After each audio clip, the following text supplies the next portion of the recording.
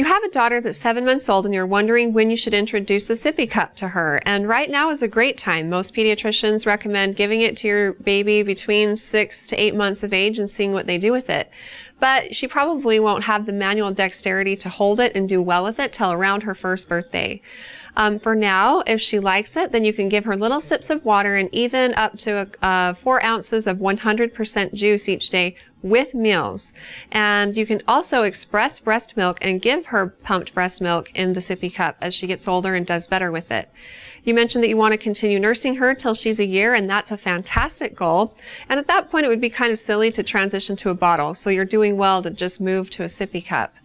After she turns 1, then you need to give her whole milk, whether she's nursing or not, about 2 to 3 cups each day. And this should be given in the sippy cup with meals. And to make it more enticing at that point, you could even add chocolate or strawberry flavor. But for now, just stick to breast milk and formula if necessary. Just keep working at it, and as she gets older and she starts to develop the ability to hold it and drink from it, she should do better. If you have more questions in the future for me, please feel free to ask them on our Facebook page at facebook.com/Intermountain Moms, and recommend us to your friends and family too.